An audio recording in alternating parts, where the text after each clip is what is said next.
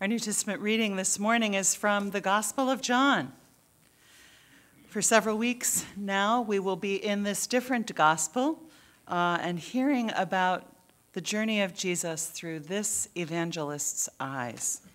We begin at chapter 3, verse 1. Now there was a Pharisee named Nicodemus, a leader of the Jews. He came to Jesus by night and said to him, "Rabbi, we know that you are a teacher who has come from God, for no one can do these signs that you do apart from the presence of God."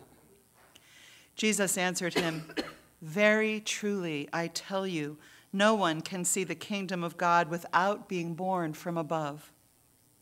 Nicodemus said to him, "How can anyone be born after having grown old? Can one enter a second time into the mother's womb and be born?" Jesus answered, "Very truly, I tell you, no one can enter the kingdom of God without being born of water and spirit. What is born of the flesh is flesh, and what is born of the spirit is spirit. Do not be astonished that I have said to you, you must be born from above. The wind blows where it chooses, and you hear the sound of it, but you do not know where it comes from or where it goes. So it is with everyone who is born of the Spirit." Nicodemus said to him, "How can these things be?" Jesus answered him, "Are you a teacher of Israel, and yet you do not understand these things? Very truly, I tell you, we speak of what we know and testify to what we have seen, yet you do not receive our testimony. If I have told you about earthly things and you do not believe, how can you believe if I tell you about heavenly things? No one has ascended into heaven except the one who descended from heaven, the Son of Man. And just as Moses lifted up the serpent in the wilderness, so must the Son of Man be lifted up, that whoever believes in him may have eternal life. For God so loved the world that he gave his only Son, that whoever would believe in him may not perish, but may have eternal life. Indeed, God did not send the Son into the world to condemn the world, but in order that the world might be saved through him. We live not by bread alone, but by every word that comes from the mouth of God." Thanks be to God.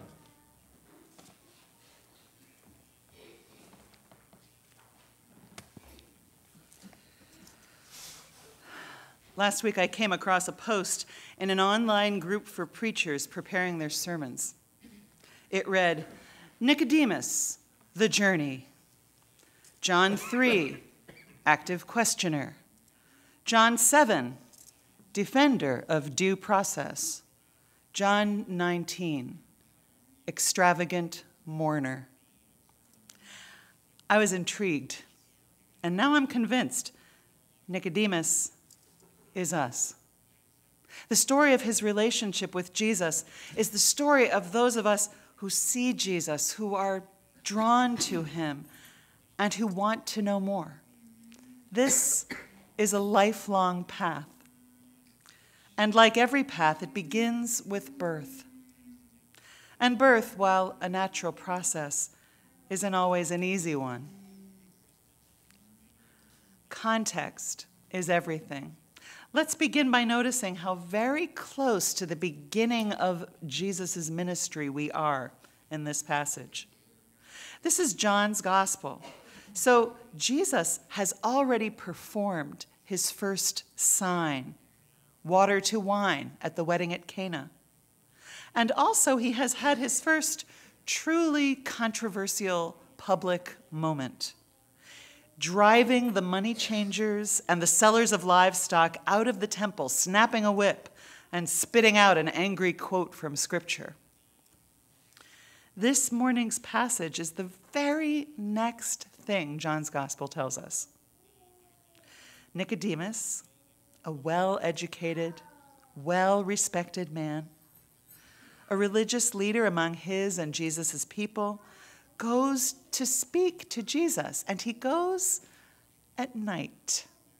I asked my Sunday school class what they thought about that. Why did he go at night? And they said, didn't want to be seen. And I think that's true. John's gospel makes a big deal out of darkness and light, which is to say daytime and nighttime. It doesn't have anything to do with skin color. It has to do with whether we can see or we can't see. Is a nighttime visit a sign of Nicodemus's discomfort with Jesus? Is it about fear of what others will think? Is it a sign he will never truly commit to the life of faith? He arrives and begins with words of respect and affirmation. Rabbi, we know that you are a teacher who has come from God. For no one can do these signs that you do apart from the presence of God. So Nicodemus has heard about the water into wine and maybe other signs of God's power working through Jesus, maybe a healing or the casting out of a demon. And he hasn't asked a question exactly. He's saying what he sees, what he believes he knows already. Jesus replies with a sentence that causes some confusion. Very truly, I tell you, no one can see the kingdom of God without being born from above, or being born anew, or being born again. This one word in Greek has three meanings. I think Jesus is actually giving Nicodemus some words of respect and affirmation right then. He's telling Nicodemus, you see it. You see the kingdom, which means you have been born anew, because there you are, asking questions. You are engaged. You want to know more. Your birth, your rebirth, has already begun. But when Nicodemus responds, he sounds as if he has taken Jesus' words to mean something very specific and very literal. That Jesus wants us somehow to return to the womb and then reemerge into the world. He says, we can't do that. You know what? I'm not buying it. I'm not buying that Nicodemus attaches immediately to the most absurd interpretation of what Jesus says. He knows better than that. He has studied the scriptures his entire life. He knows that truth can be spoken through history and law and logic, yes, but also through poetry and song and metaphor. I don't think Nicodemus is challenging Jesus. I think he's trying to get him to say more. His answer might even be playful, humorous. Nicodemus is a Pharisee. That means he's all about conversation. Conversation that leads to learning, to growth. He is trying to get a conversation going. And this is the point. Jesus, in every gospel, spreads the kingdom first with words. And in every gospel, people ask him questions. For some people, the questions are truly about wanting to know more. For others, not so much. The questions of Nicodemus the Pharisee and the questions of the fishermen who followed Jesus around are equally important, equally an intricate part of how Jesus shares the good news. The point isn't being smart or educated. The point is being interested. And a conversation is born. Jesus goes on to tell Nicodemus, in order to be a part of the kingdom, you must be born of water and the Spirit. And the winds of the Spirit blow where they choose. You may hear the wind blowing, but no one knows where it came from. No one knows where it's going. In one sense, Jesus here is describing the utter freedom of God from any preconceived notions of how God acts. The Holy Spirit is like the wind. You can't know about God's ways of working any more than you can know the secret mind of the breeze that just suddenly became a gale. And the water? Jesus knows that Nicodemus is already keyed into that. By this point in the gospel, Jesus' connection to John, who baptizes with water, that's well known. So too are the waters of the womb, the waters of birth, the waters of rebirth. How can these things be, Nicodemus asks. And the question hangs in the air. Nicodemus' last words in this conversation, which Jesus eventually tells him, is all about love. The love of God for humanity, the love of God for the whole world. The next time Nick and Jesus cross paths, they're in the temple, near the end of the festival of Sukkot. That's a harvest festival that also commemorates the 40 years that God's people were wandering in the wilderness. Jesus stands there, and he cries out, "Let anyone who is thirsty come to me, and let the one who believes in me drink. As the scripture has said, out of the believer's heart shall flow streams of living water." Now, he said this about the Spirit, which believers in him were to receive. There were lots of different reactions to Jesus' mini sermon. When they heard the word, some in the crowd said, "This is really the prophet." Others said, "This is the Messiah." But some asked, "Surely the Messiah doesn't come from Galilee, does he?" Some people wanted to arrest him, but the temple police went to consult with some Pharisees before making any moves. Some were all for arrest, but Nicodemus spoke up. Our law does not judge people without first giving them a hearing to find out what they are doing, does it? Nicodemus is certainly a voice for due process, but once again, for him, it's all about the conversation. Let's ask questions, he says. Let's hear the answers. Does it really make sense to leap to judgment? Is that really how we want to do things, we people who all claim to be seeking God's will? One of the ongoing challenges of faith is not to be afraid of the conversations, not to fear the questions. Scripture scholar Caroline Lewis writes, "We tend to talk about our faith and having faith, assuming that it's a done deal, as simple as acquiring faith. But the Gospel of John never refers to faith as a noun. Faith is not a possession, not something that one gets, not something that one has. It's something that one does.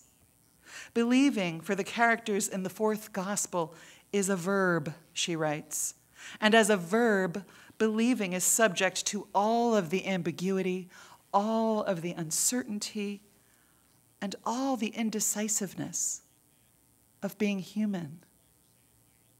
We need to ask more often than we are willing to admit, how can these things be?" The final place we find Nicodemus in this gospel is in chapter 19, following the crucifixion and death of Jesus. Joseph of Arimathea, who is described as a secret follower of Jesus, asks Pontius Pilate to release the body for burial. Joseph and Nicodemus take possession of it and prepare it for the tomb. Nicodemus brings a mixture of myrrh and aloes for the preparation, weighing, the gospel tells us, about 100 pounds, an extravagant, almost comical amount. It's hard to imagine his having any motive for this other than real grief, real reverence for the rabbi he interrogated at the outset of his ministry. How can these things be? In chapter 19, those words echo with a completely different meaning. How can Jesus, whose purpose was to show the love of God for the whole world, be still, silent, ready for those spices and the shroud of burial? Nicodemus was one of a small handful of disciples who stayed with Jesus to the very end. And even beyond, as he performed the heartbreaking task, the mitzvah, the good action of anointing the broken body. He and Joseph will place Jesus' body in the garden tomb, where the weekend will serve as a time of gestation for another glorious birth, rebirth. The next person to see Jesus will mistake him for the gardener. Nicodemus is us. We see the trajectory of a life in faith, not faith as a noun, settled, closed, like a book you've read and are done with, but faith as a verb. Faith as a question that leads to another question and then to yet another. Faith as a willingness to ask questions, even in the face of difficulty, in the face of challenge. Faith as one ready to love extravagantly, even to a puzzling place where not knowing is one with the pain of loss, and yet so tantalizingly close to birth, to rebirth. The story of Nicodemus is the story of those of us who see Jesus, who are drawn to him, and who want to know more. Each of us walks a lifelong path of questions and conversations in which we ask again and again, how can these things be? Each of us experiences cycles of confusion and renewal, like death and rebirth. Each of us is part of a beautiful, lifelong conversation with the one who loves our questions and delights in them and longs for us to ask more. Thanks be to God. Amen.